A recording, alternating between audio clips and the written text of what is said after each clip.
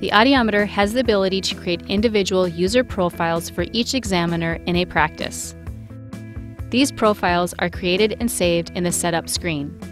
Once saved, the examiner can access these settings prior to starting the test. These user settings are accessed by pressing the Setup button. Scroll to the selected user settings by using the attenuator wheel.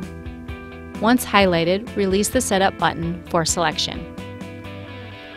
The Audiometer can display the user settings list at the startup of the Audiometer.